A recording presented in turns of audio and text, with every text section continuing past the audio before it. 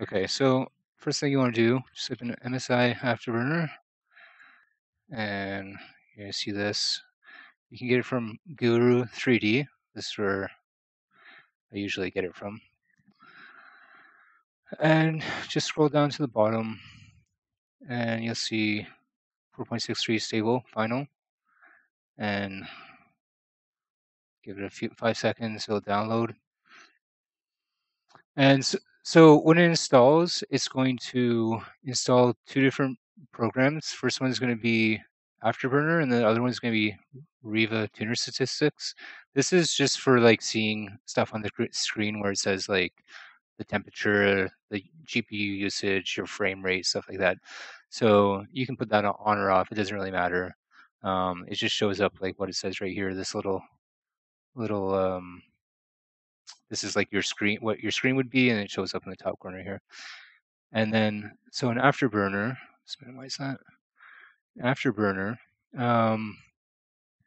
yours might look different when you load it up, but basically what you want to do is you want to set this power limit all the way up to full, and you can prioritize the power limit or the temperature limit. There might be something here that's like connecting these two, but I can't quite remember what it is for the 1080, but I put this at full.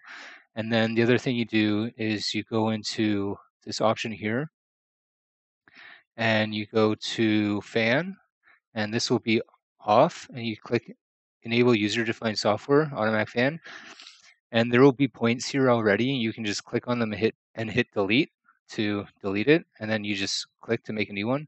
So oops, I need to do that.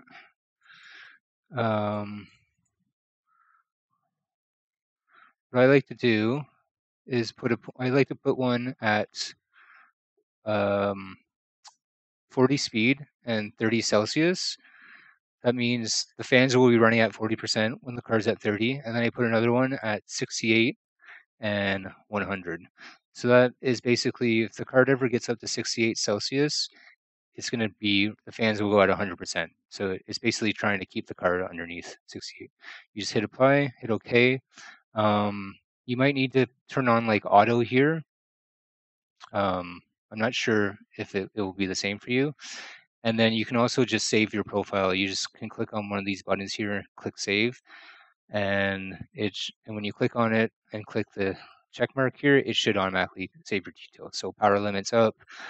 You can put the temp limit down to whatever. I put it at 75. Basically, if the card ever reaches 75 Celsius, then it will power itself down, so it never gets over 75.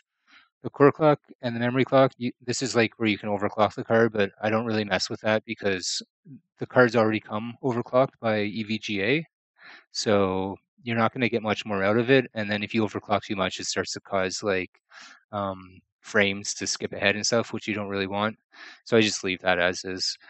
And that's pretty much it. You just minimize it and it will run in your taskbar, and it will run while your system's on, and it will keep the car cool, and you basically get free performance out of it. Let me know if you have any more questions about it though.